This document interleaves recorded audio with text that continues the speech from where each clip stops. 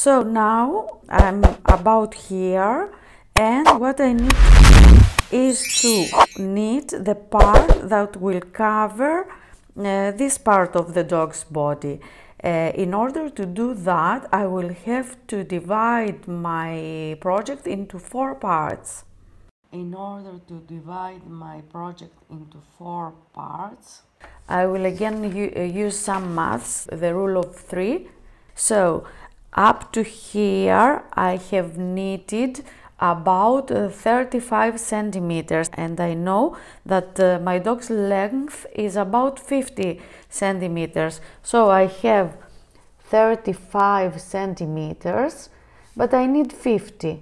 So the difference is 15 centimeters. So I need 15 more centimeters. Now, according to my gauge swatch, in order to obtain 10 centimeters, I need 15 rounds or rows if you knit with 2 needles. But because I need 15 centimeters, I will need to calculate this. So what we do is that we are going to multiply 15 by 15 and then divide by 10. This is an easy one. So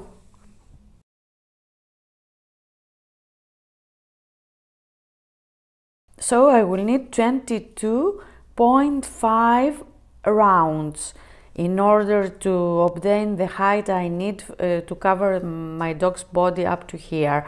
Of course, I cannot knit a decimal, as we always say, and because this is exactly 5, I can go down to 22 or I can go up to 23.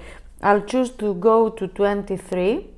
Another thing that I should think about is that I am going to use some of these rounds in order to create the rib edge of the sweater.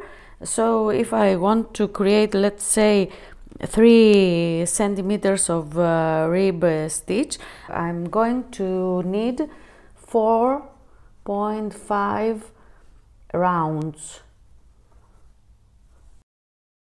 So if I take out, let's say, 22.5 minus 4.5, I get 18. So I am going to knit 18 rounds of stockinette stitch, let's say. And then I will knit 5 rounds of rib stitch.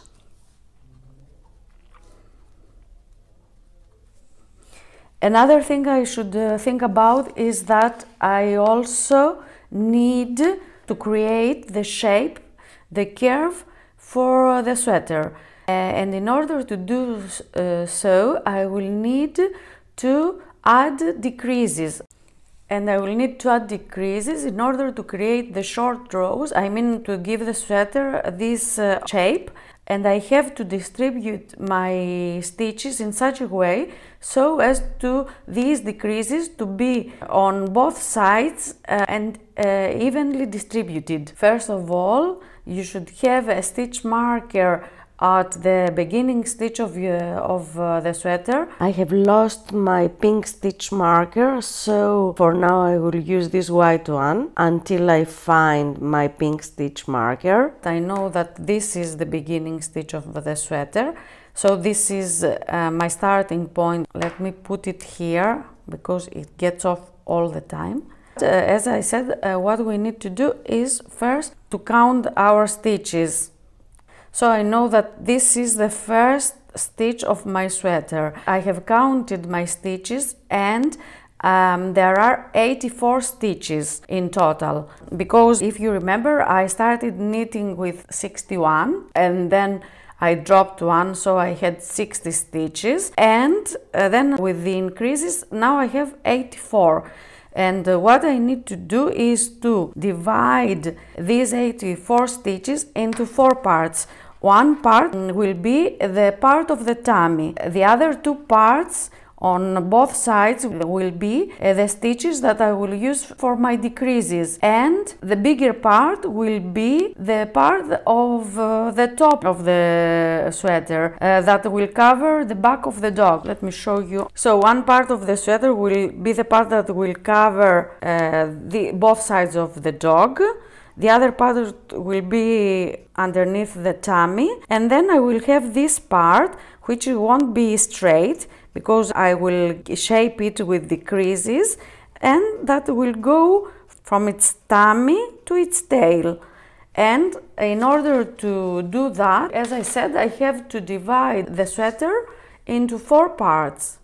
So now I'm ready to divide my 84 stitches, the whole number of my stitches, into 4 parts. And I'm going to start counting my stitches from this point, which is the beginning of my project. I have found the marker that I've lost, so please let me place it back. And this part of the sweater is the part which is going to be under the dog's tummy. For the dog's tummy, I am going to use 22 stitches, but because I need to distribute these stitches evenly, I am going to count 11 stitches from the right side and 11 stitches from the left side. Please let me place the marker that marks the beginning of the project on the stitch, because it keeps falling off. And now, as I said, I'm going to count 11 stitches from this side and 11 stitches from that side.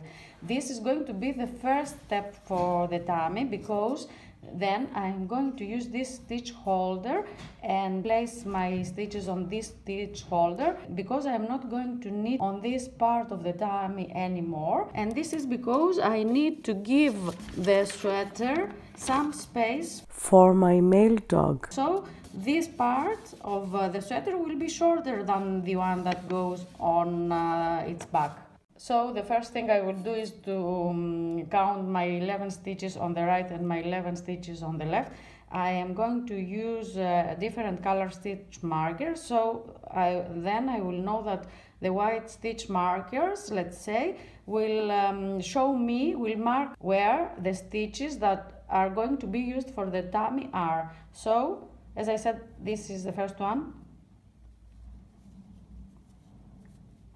And this is my last one. So I'm inserting the stitch marker on the needle. Please always double check the number of your stitches, because if you make a mistake now, I don't think it's possible to fix it later. And here I have 11 stitches on the left side. So these stitches that are between the white markers are the stitches for my tummy. This is the marker that shows me the very first stitch of the project. And now I need to count the stitches that are going to be for my decreases. As I said, my decreases are going to be 18, but because they need to be distributed evenly from both sides, I'm going to count 9 stitches from here and 9 stitches from the other side. So please do that. And I'm going to use another color.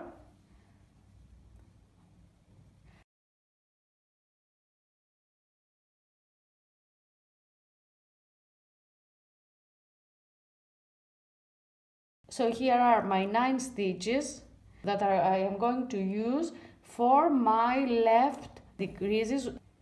And again, on the right side, after the stitch marker, which is the marker for the tummy, the white one, I am going to count 9 stitches and place the marker for my decreases. Let me check again. And place the marker here. So these stitches, the 9 stitches, are the decreases for the right side.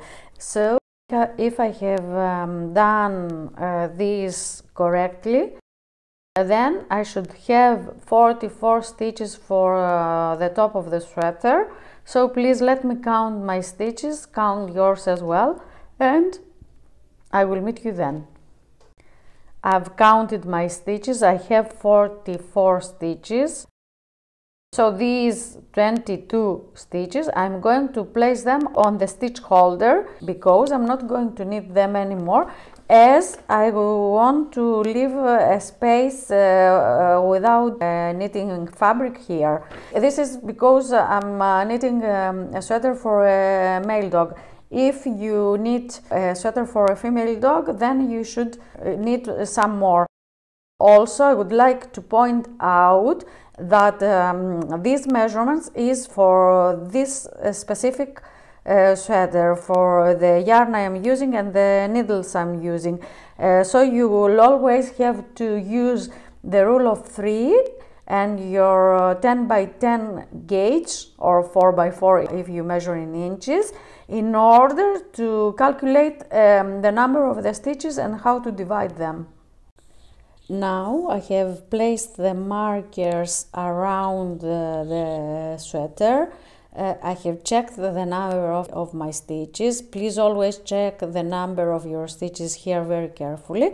And what I am going to do now is to knit one more round, but I will stop here on, for me it's the white marker, which is the starting point of the stitches for the tummy. And for my sweater, this is the starting point where I counted 11 stitches from here and 11 stitches on the left in order to have 22 stitches. So I will knit the round until here and I will stop here.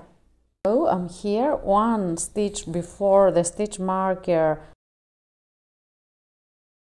That is the point where let's say the tummy stitches are. What I need to do now is just take away my stitch marker and place all these stitches which are for the tummy on a stitch holder. If you don't have a stitch holder, don't worry, you can use some scrap yarn.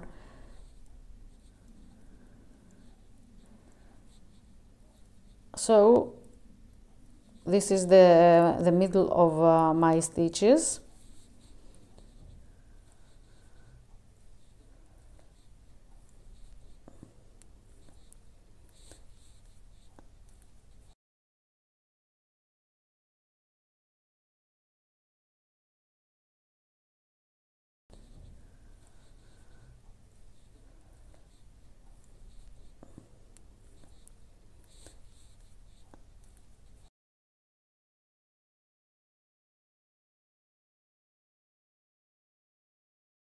And this was the last one. I'm taking away the stitch marker. Now let me please check again the number of the stitches.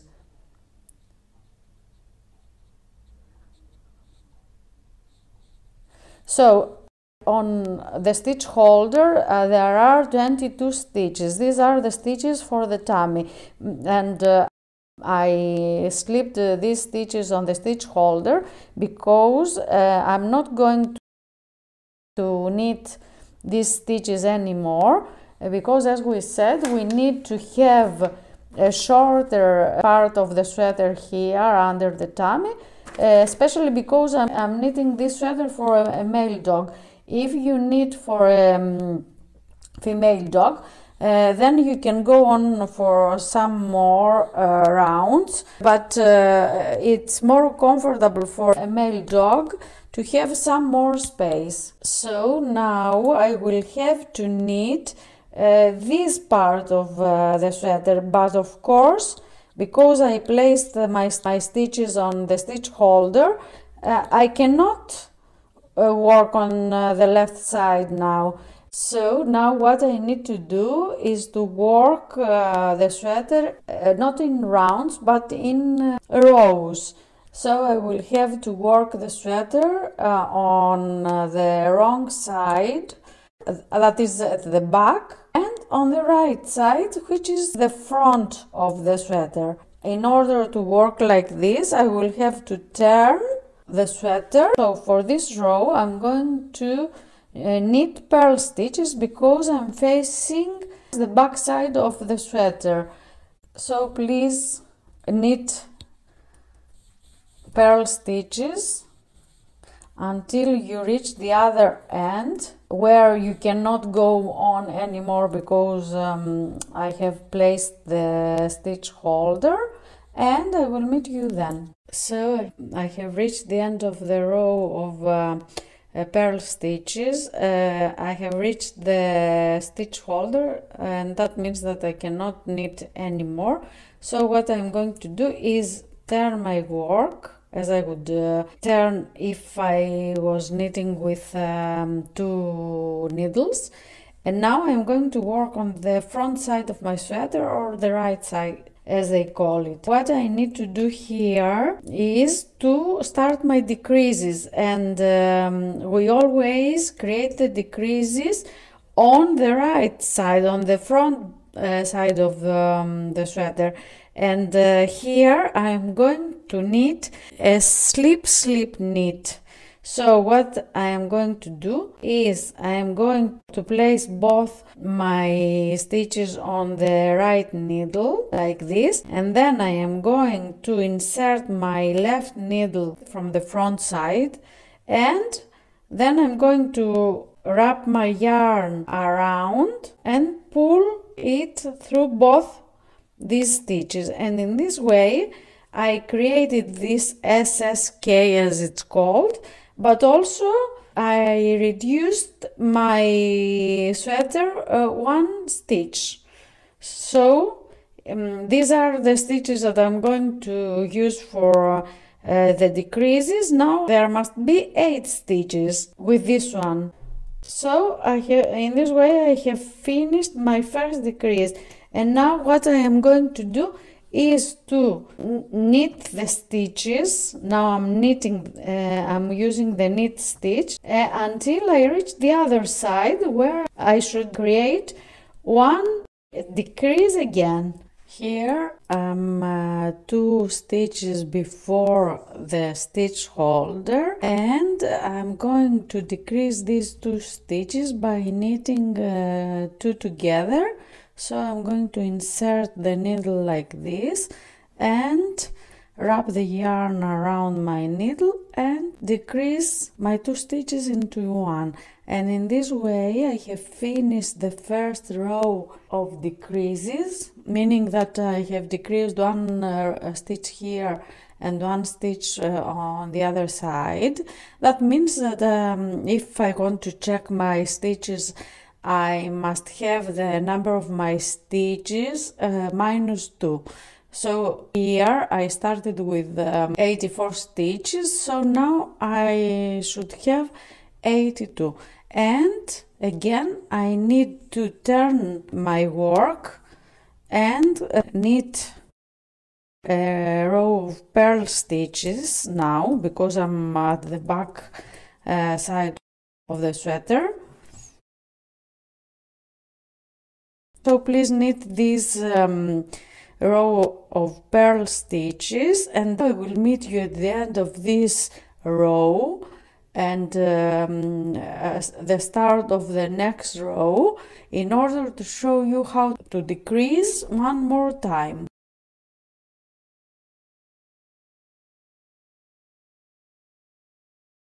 Now I'm ready to turn again and start my next row with a decrease, this time because I need my decrease to point to the left. I am going to use a slip knit method. So I'm going to slip my first stitch on the right needle, slip the second stitch to the right needle, and then I am going to insert the left needle at the front and wrap the yarn around and knit these two stitches together, and in this way I have created one more decrease on the right side.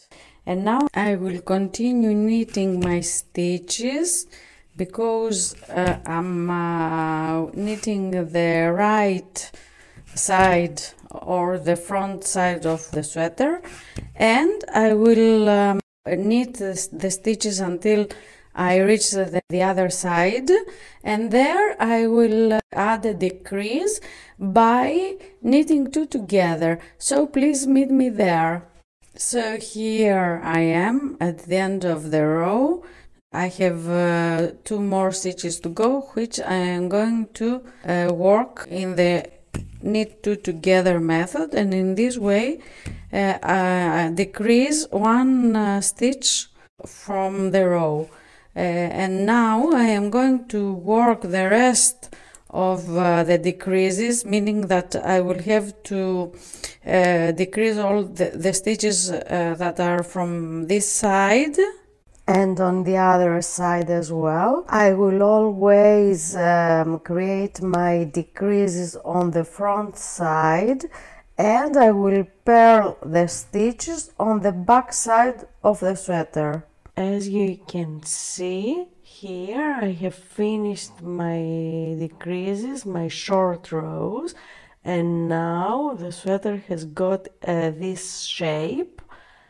If I count, I have 18 rows. Of course, as I said, if you have a dog, it's easier. Always please try the sweater on your dog to make sure that you have the right size. Here I have finished working on the decreases, but I would like to show you the last row, because after we have finished our decreases, this is the last one. I have to decrease once more in order to eliminate this stitch as well. So I will make one more decrease, the last stitch of the decreases with the first stitch of the top part. I am on the right side, so I will have to SSK, slip and knit, and then I will knit my stitches, and when I get to the other side I will decrease once more with the knit two together. So please knit your stitches and meet me then.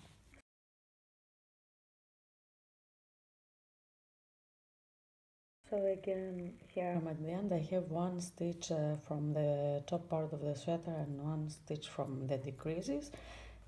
Let me take out the stitch marker first, and now I'm going to knit two together, and this was my last decrease. And now,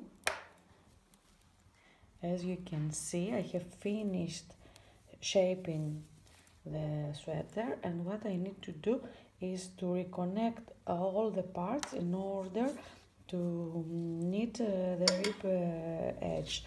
Another thing I should say is that there are other ways in order to create this shape. I find this is easier for beginners, but in one of my next tutorials I will show you other methods. Now I am ready to prepare the sweater for the rib edge. In order to be able to knit in the round, I will have to pull up stitches on the decreases that I have created. In order to pull up loops and create new stitches, I am going to use a crochet hook. But if you don't have one, you can do it with a knitting needle. What I am going to do is to insert my hook under the top stitch, pull up a loop and slip it on the needle. Also try not to pull up your loops too far away from each other or too close, because this won't give you an even result, and when you finish pulling up the loops, I will go on. So here I've pulled up the loops I need. I pulled up an odd number of loops. I had 18 rows, but I pulled up 17 loops because when I knit the rib stitch, it's better to have an odd number of stitches in order to be able to knit and purl and finish with a purl stitch, so I will have a nicer result on my rib stitch. And now what I need to do is to put these stitches on the left needle because I need to knit them first. So we have these rows of decreases here, but don't worry, because as soon as we knit these tummy stitches, we are going to pull up new stitches here as well. So I am going to start slipping the stitches from the stitch holder to my left needle, like this.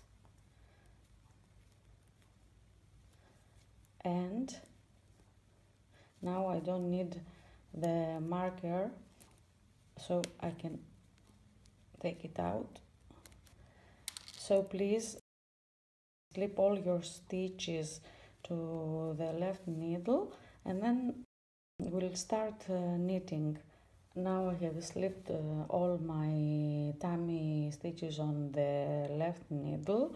If you want to check the number, they should be the same number as the stitches you've put on the stitch holder. Our working yarn is on the right, so we are ready to start knitting the tummy stitches, and we are going to knit these stitches until we reach the first decrease, where we should pull up loops again in order to be able to knit in the round. So please knit until the end of your stitches here, until you reach the decreases, and I will meet you there.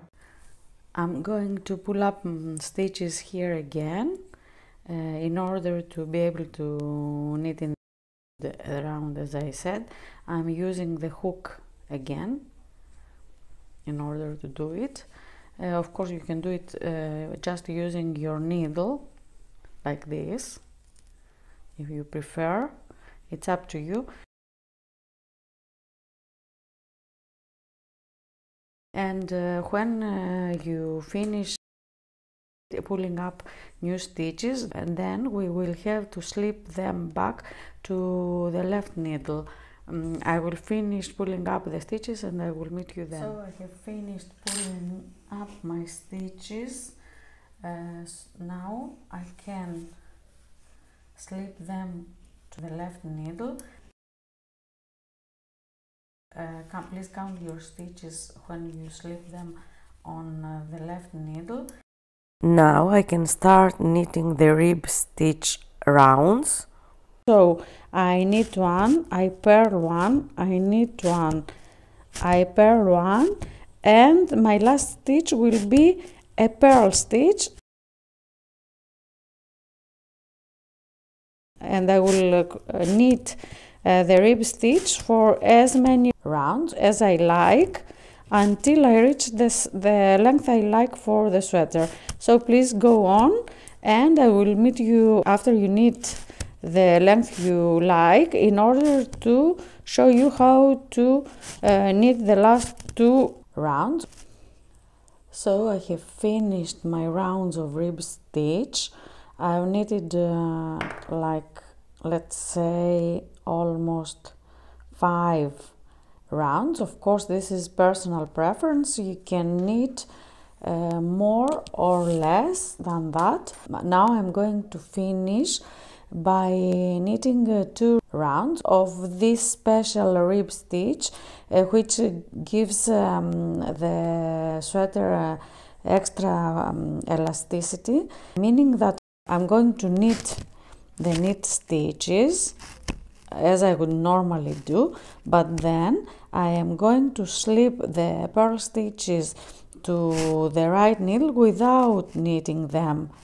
Just be careful where your yarn is, so for the stitches which you are not going to knit, you just place the yarn in front and wrap it around the stitch, and then you knit a knit stitch. You bring the yarn at the front, you slip purl stitch on the right needle, you wrap the yarn and place it behind the right needle, and you continue this way. And now that I finished the first round, I am going to continue doing the opposite. I am going to slip the knit stitches to the right needle without knitting them, and I'm going to knit the purl stitches. Just be careful where your yarn is each time. So my first stitch is a knit stitch, so I'm going to slip it to the right needle. I'm going to bring the yarn to the front, and I'm going to knit my purl stitch. Again, I'm going to slip the knit stitch to the right needle, and then I'm going to bring the yarn to the front and knit the purl stitch. And I'm going to continue this way until I finish my round, and I will meet you then to bind off. So I have finished the second round of this elastic rib, and now I will need to bind off the stitches and finish this part of the sweater because I still have one leg to go. I am going to use a tapestry needle. I'm going to cut a length of 1 meter and 50 centimeters. I know it's too long, but anyway. The length of the yarn that I need to bind off the sweater is double the length of my project, of the perimeter of the sweater, I mean. Now I'm ready to start binding off the stitches, and I'm going to do it this way. The yarn is on the right side. I'm going to insert the tapestry needle into both the first two loops, purlwise, at the front I mean, and then I am going to insert the needle here knitwise in the first stitch, pull it, and then I'm going to slip the first stitch from the needle, from the knitting needle I mean, and in this way I have bind off the first stitch. Now again I'm going to insert the needle into both the stitches purlwise, and then I am going to insert the needle only into the first one knitwise, pull the yarn and slip the stitch from the needle, and I am going to continue in the same way, inserting the tapestry needle into both stitches purlwise, and then inserting it only into the first one knitwise, pulling the yarn and slipping the stitch, the first stitch only, and in this way I bind off my stitches. So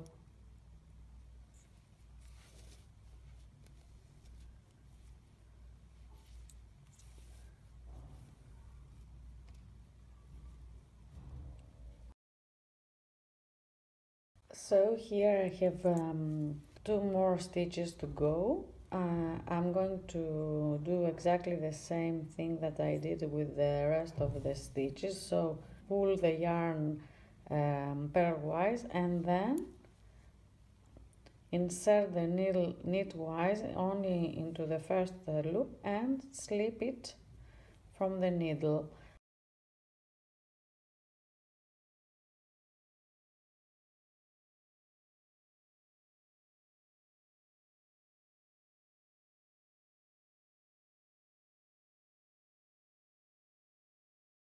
And now I have 1 stitch to go. I am going to insert the yarn purlwise and take away my needle. For extra security, if you find the first stitch, you can insert your needle here and bind off. I have finished the main part of the sweater. As I told you, I should use 1 meter and 50 centimeters of yarn, and now I'm left with about 36 centimeters. It's about the length of the sweater, 60 and 60 centimeters. And in this way I have finished this part of the sweater as well. As you can see, I created this rib at the tummy. What I need to do now is to knit the leg. So please join me in my next tutorial to learn how you should knit the leg.